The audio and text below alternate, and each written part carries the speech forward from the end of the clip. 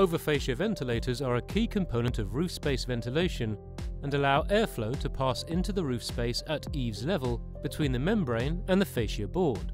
LBS offer two options for over-fascia ventilation.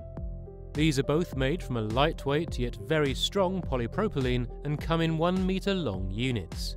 The first type, Air 1000, is a 10 mm unit which will provide 10,000 square millimeters of airflow per linear meter. It is normally used where a ventilation of 10 mm continuous opening is required.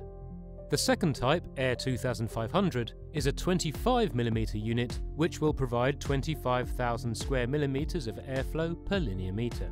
It is normally used where a ventilation of 25 mm continuous opening is required.